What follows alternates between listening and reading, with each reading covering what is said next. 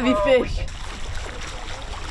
So what's your thoughts on Americans? I think you guys are a bit ditzy sometimes. What do you guys think about guns?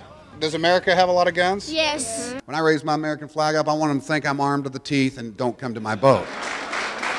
You know?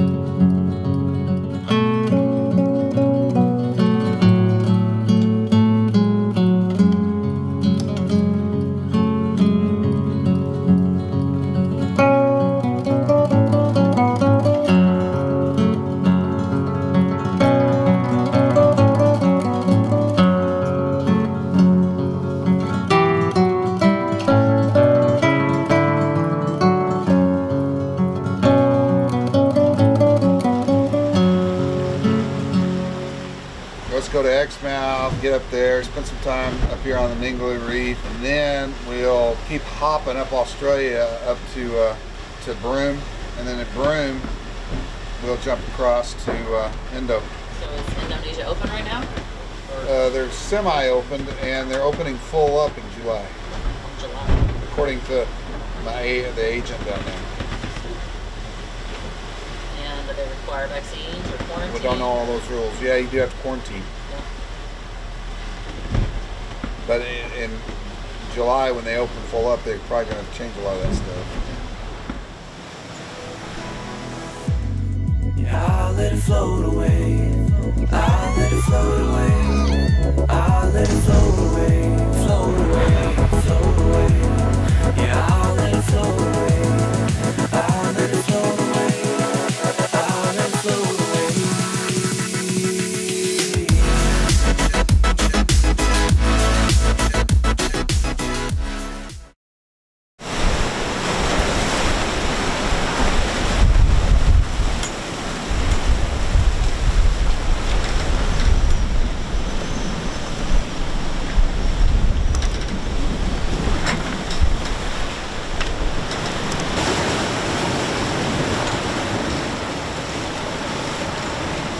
Making pretty good time to Canala. We got 22 knots of wind across here, 23 apparent. Got a 1.9 current on our nose. That's nice. That's why we're rolling.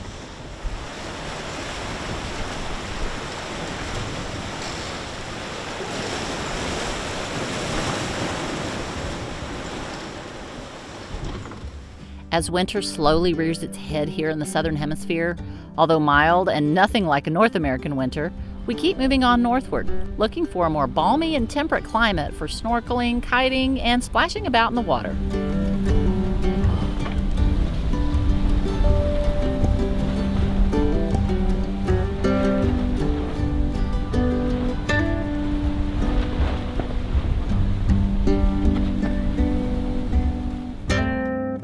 The last few weeks we've spent unplugged and unhurried. Through countless sunsets, all sorts of wildlife, and easy sailing conditions, we've made our way up the western Australian coast, which is similar in size to the west coast of the United States.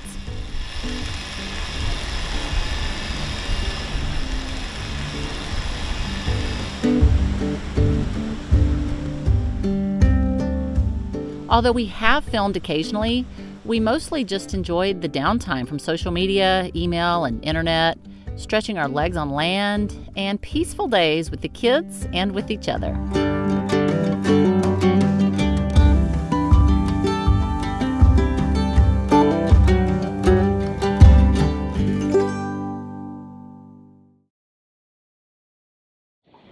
So we just arrived here in Coral Bay. It is beautiful, the sun is shining, it's a little chilly, just the wind is a little chilly. Temperatures are average here for winter, 65 to 70 degrees, but it's a very nice day. Hey, Kate is awake. You wanna go? Okay, we're just gonna run to town, look around.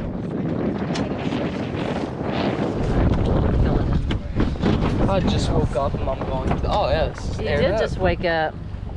We'll do school when we get back. It'd be fun to launch off those hills with a kite. Don't want to skip school. Yeah, we do.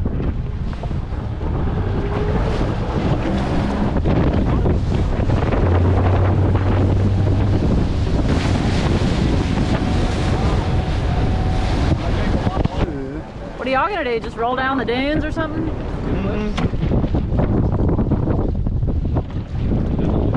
Did anybody notice he got a new hoodie? Yeah, he got it a while back. It looks disgusting. It's dirty, but it's cleaner. It looks like really fine sand. It does. That's what I said to Dad. That's some fine sand.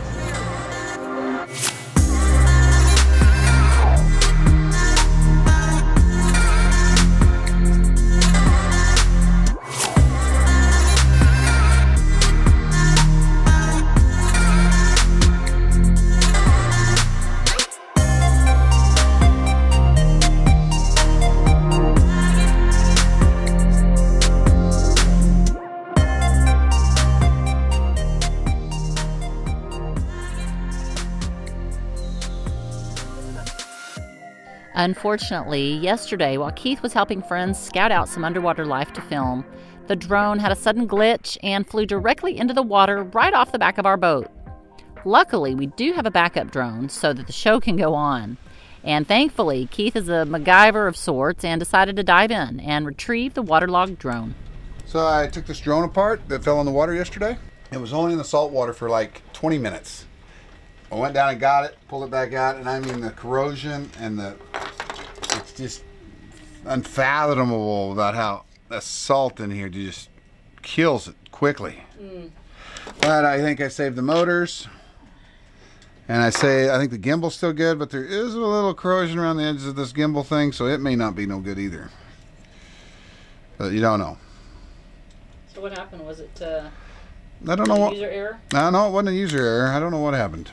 Yes. Luckily, we have a backup. Luckily, we have a backup. I'm gonna try to put it in the water today, and I've got spare parts. Surely I could build something from something. Oh, well, that's easy. And Finn and Kate are playing. Jack. That's Jack. I get my kids confused from time to time. Playing Minecraft. Okay. Yep. Plenty of pieces here to play with. Yeah, this is like a engineer's dream. Yeah. Mechanical engineer. Probably ought to keep all these little screws for something. Yeah. You put those in some sunglasses, something, somewhere, sometime. Somebody might need them. You haven't thought about like contacting DJI? Well, it'd be too. They wouldn't take anything back now. No, but that's the second one that's just zapped out for no good reason, flown right in the water. Well, no what? I think You have a theory. Share. I have a theory. When the drone is sitting on the boat, and so there's sensors in here in the drone that tell it it's level and keep the drone level in flight. And when the boat is rocking, I think you need to hold the drone to let it take off instead of taking it off from a boat that's moving. Even though it's a little rock, I think it messes up those sensors, and it when it takes off, it tries to adjust immediately, and that's maybe why it caused it to crash. That's my theory. If anybody can validate that, I don't know.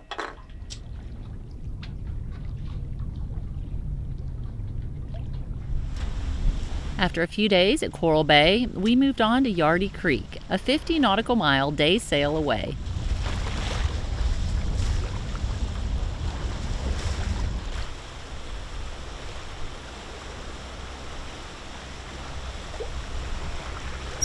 That's a tuna for sure. Yeah.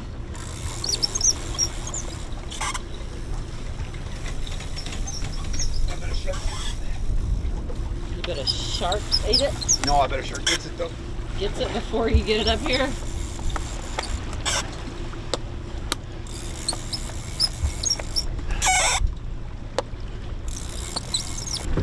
Hold on. Hold this, Kate.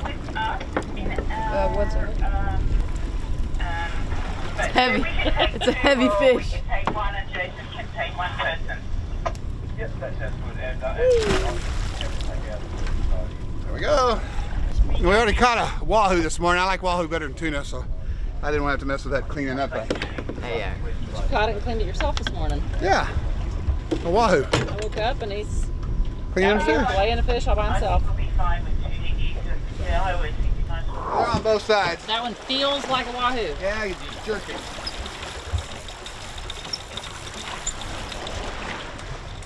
all require me? I don't know. Yeah, that one got off. Yeah, it did.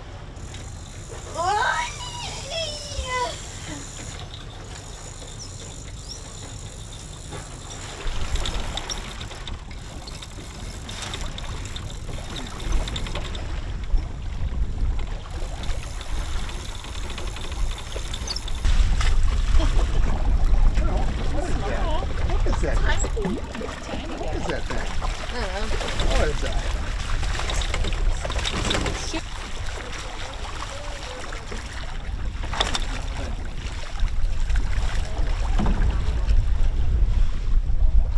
Yeah? I don't know what that is. I don't know.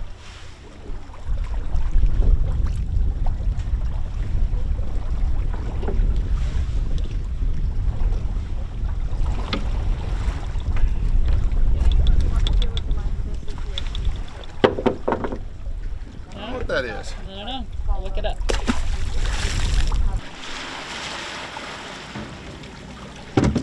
Yeah, I don't want to catch any more fish. Get where we're going and go on that, go up that Yendi River or Yard Out. Whatever. Yeah. Alright, I gotta do it with that.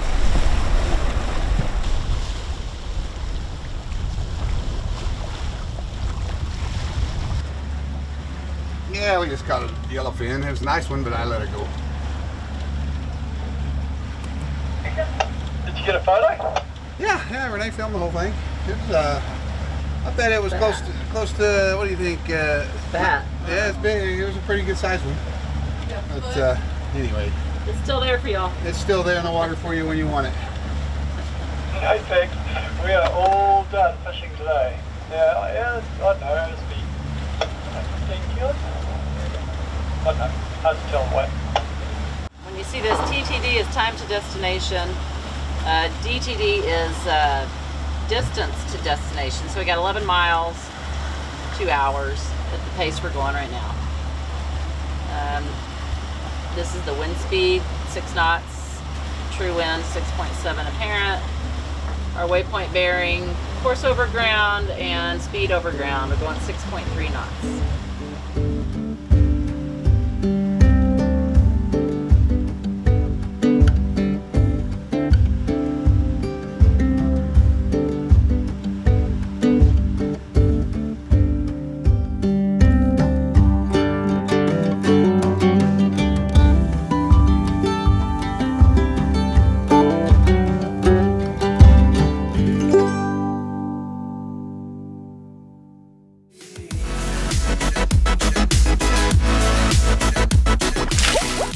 Who is your celebrity crush? Brad Pitt. Oh, there you go. And yours? Don't say Brad Pitt.